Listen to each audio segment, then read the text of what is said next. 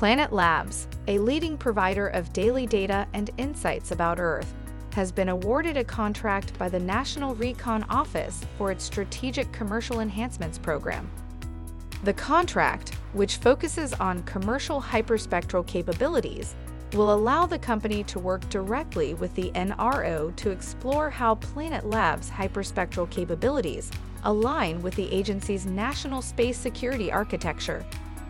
Planet's hyperspectral payload is anticipated to support the NRO's mission with a spectral range of 400 to 2500 nanometers, 5 nanometer bands, and an industry-leading signal-to-noise ratio.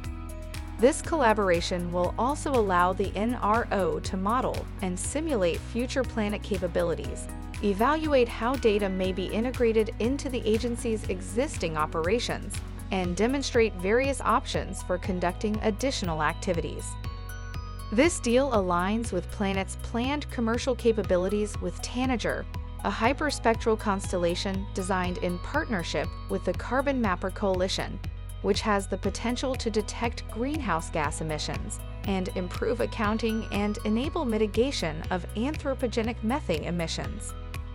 John Powers, Planet Labs General Manager, stated, "This award furthers our ability to work alongside the NRO to better serve the defense and intelligence communities.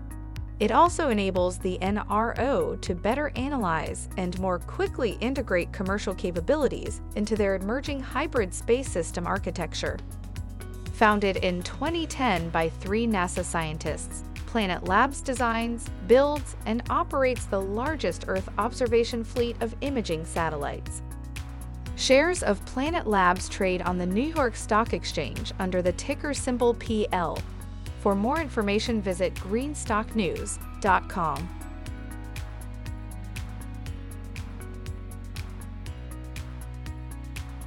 Thanks for watching Greenstock News. If you liked the video, please hit the like button. If you want to see daily Greenstock News videos, hit the subscribe button. And if you have something to say, please leave a comment.